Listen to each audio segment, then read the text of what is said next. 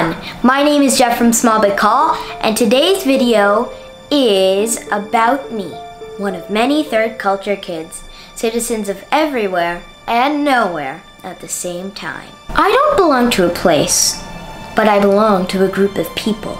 If your parents are transferred to a different city, state, or country to work with a different language, religion, or culture, then chances are you're going to fall under a third culture kid. But before we analyze this topic clearly, what is a third culture kid? As advances in technology and transportation make global connection easier, more cultures are intersecting than ever before. Children are moved in and out of foreign countries as their parents are transferred around the world. They are born into one culture and raised among others. Today, the most common definition for a third culture kid refers to a child who has spent their formative years in a foreign country outside their parents' culture. People who fit into that bill have a tendency to mix and merge their birth culture with their adopted culture to create a new culture. A third culture. There are many different kinds of nicknames for third culture kids. Some of these include biz kids, whose parents worked with international businesses, military kids, whose parents served in the military, missionary kids, whose parents are missionaries, and diplomatic kids, whose parents are diplomats and worked for foreign services. There are also many other nicknames for third culture kids, including global nomads. Third culture kids are extremely diverse. They hold distinct relationships with different cultures and are able to experience the opportunity of being able to travel at a young age. However, one simple question third culture kids like me often have difficulty answering is, where are you from? You may be asking why that's a difficult question to answer. With multiple variables, including where they were born, their parents' origin, where their relatives lived, where they used to live, or their current location, asking that question can really confuse the person you're asking. Now, let's talk about the pros and the cons of being a third culture kid. Experience. Third culture kids can understand that there is more than one way to look at a situation that they experience. That's an example of a pro. Personal identity. Sometimes third culture kids can struggle comprehending who they really are. That's an example of a con. Language.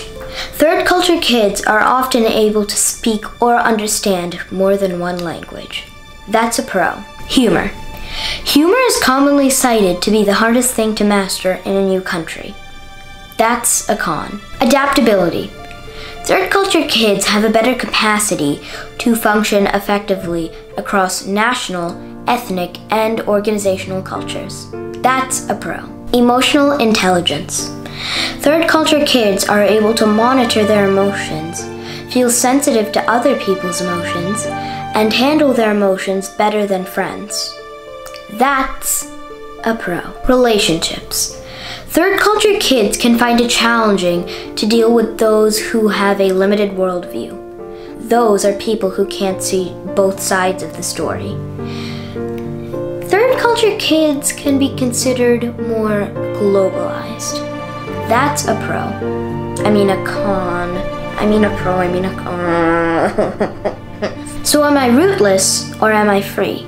Third culture kids like me make it up as we go along. When your mom and dad are from one country, but you were born and living in another, then your identity becomes a matter of choice. Sometimes I feel more connected to the country I'm living in than to my original roots. Now, back to the question. Where am I really from? That question can cause and stir a panic inside third culture kids like me, because some of us would think, oh, maybe that's where my parents are from, and others can think, no, that's where I live right now, and other people can think, oh no, that's where I used to live. It can be confusing and it can also break down a person from the inside out. Depending on the person and the situation, I'll have different answers. I'll sprinkle in white lies and change the story as I go, like most other third culture kids do. Sometimes I'll go for the quick answer, and other times I'll tell them the whole story. Each time I get that question, I feel the need to have to explain myself and prove my origins.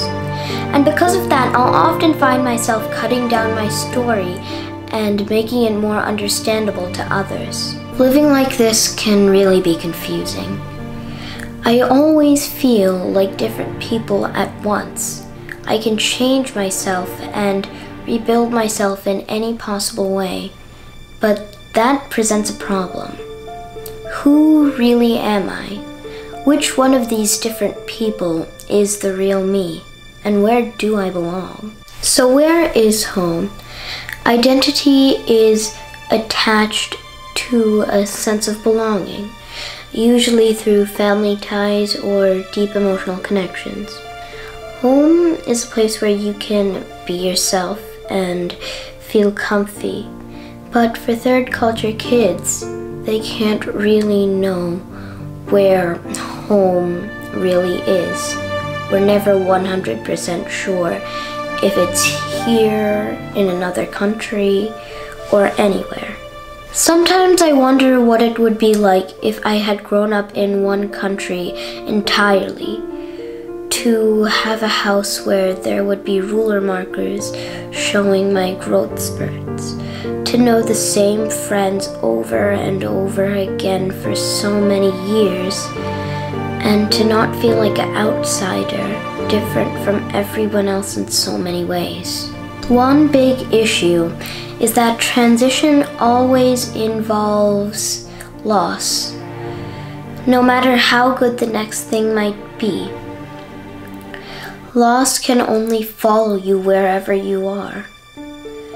Loss can include not being able to see pets, friends, family, toys, familiar walls, and having to experience something entirely new against your own will. It can be really hard and challenging. Let's talk about some positives. Being rootless has given me a sense of freedom.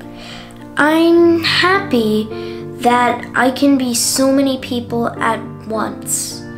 It feels nice to be so different, but so similar at the same time. I just feel blessed to have experienced so many different cultures. I feel grateful for the experiences that I have had, and above all, I feel proud to feel like a citizen of the world. The possibilities of the future are endless.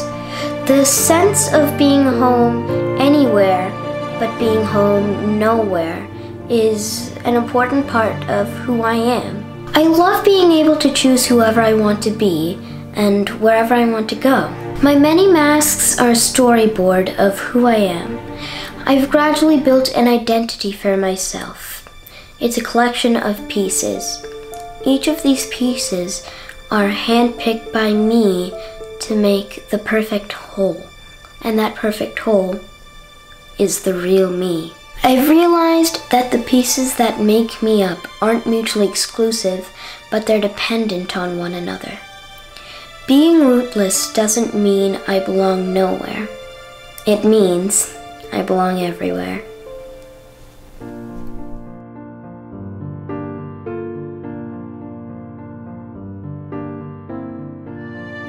Please be sure to like, subscribe, and hit that notifications bell. Also share this video so other people can see it. I'm Jeff from Small Big Call, signing out. See you guys next time. Bye!